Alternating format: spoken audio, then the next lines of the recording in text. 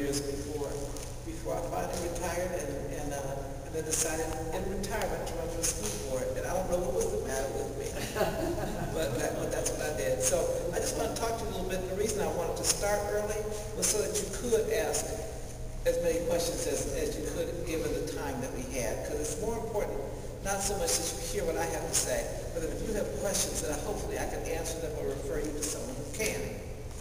Having said that, what I'd like to do is kind of just bring you up to date on where we are today and what the near future, I think, holds for us. As most of you know, you can't hear me? Is it because this is distorting it? Is it because of the distortion? I'm not sure it's on. Get it closer? Yes. You hear that, don't you? Okay. You're welcome.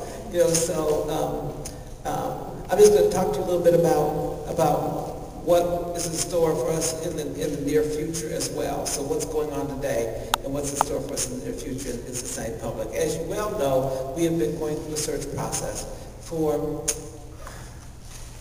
I guess, close to a year. We started out initially, and what we did at the time was, because there had been some community dissatisfaction with the way the previous searches had gone, we said, okay, wait a minute, let us do it a bit differently. So what we did was convene the Community Advisory Committee that had really a very broad representation, probably as broad a representation as any community group that the school board has ever engaged when it came to searching for a new superintendent. And there were 20 members of that board, and we didn't choose the people ourselves because we felt like it's not our idea to appoint who the community leaders are. What we did is identify constituency groups and then ask them to send who they wanted to.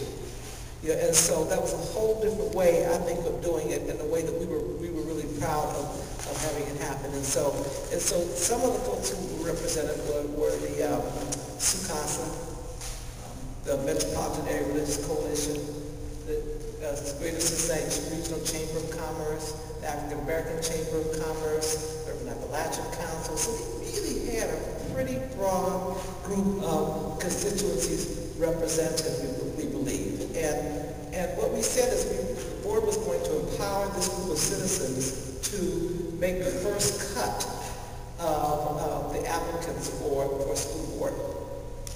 In addition to doing that the first time around, we did a good number of community forums that we did around the city. We convened about 8 of them around the city. We convened meetings with the staff. We convened meetings with the students to actually develop the profile of what this community wanted to see in a superintendent. So we were really, I think, very clearly wanting to make sure that as we went through the process, we had as broad community backing as possible. Well, we did that, we did surveys, we put all that together, we went through a process, and we used the search firm the first time. And you all know what happened. The search firm did not work with us as well as we would have liked. We had to part ways, and then we finished the process. And it's not that we didn't have candidates, it's just that we didn't have all good candidates, and that we didn't find somebody that we thought fit Cincinnati. So rather than rush into getting a superintendent, what we decided to do is to stop, appoint an interim superintendent, and then to proceed with the search over the course of this school year. So we did. We unanimously appointed currently interim superintendent Mary Ronan to that position. We also gave her the charge, don't just maintain what we're doing.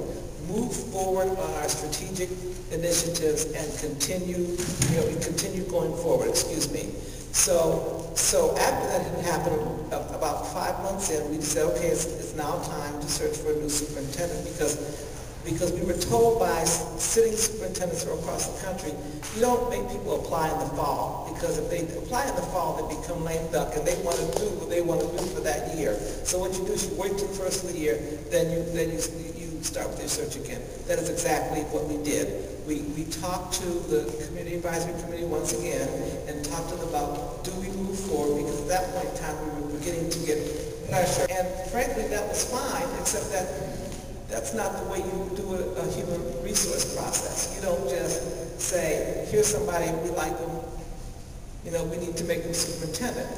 This is a to keep us rolling, and $500 million a year organization that's what our budget is. It's almost $500 million a year. So we could only act responsibly by continuing to do a national search and making sure that this community got the best superintendent that it needed to help us move forward. And so I believe that we've done, actually the board has done a very good job of that, has been very inclusive of the community, and today we'll know at least the results of this part of the search. I'm not going to tell. No. But what I am doing, so that's one thing that the district has faced, is really getting new leadership and stable leadership so that we can really move forward in this district and make sure that children achieve. The other thing that the board did was we adopted 4 goals. And I'm going to talk about moving forward in the context of those 4 goals, because these are the goals around which we all should organize ourselves to help CPS and help our students really achieve. And the first one was we needed to accelerate student achievement. One of the challenges that the district faces is we've kind of hit a plateau.